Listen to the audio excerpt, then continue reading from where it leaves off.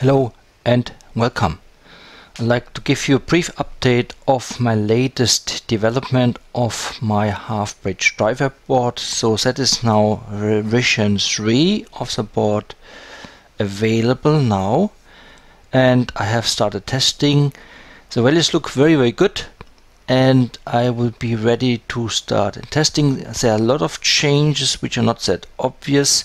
It looks also similar to the board I had before. We would compare that. However, there are many changes I have implemented to increase the performance and also the data integrity or quality.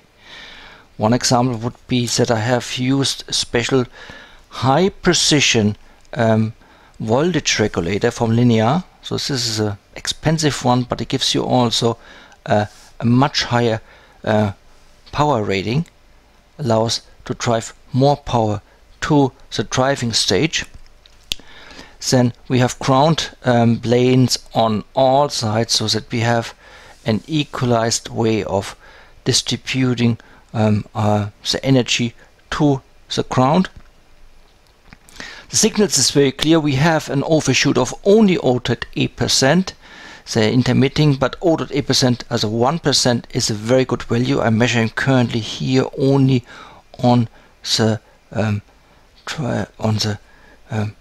magnetic output side from the isolation stage going out.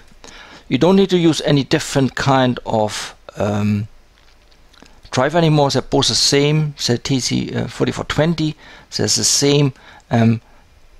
Everything is exactly the same, doesn't need to be changed anymore specifically, so that we have the same kind of circuitry and the traces running for both sides to get identical values.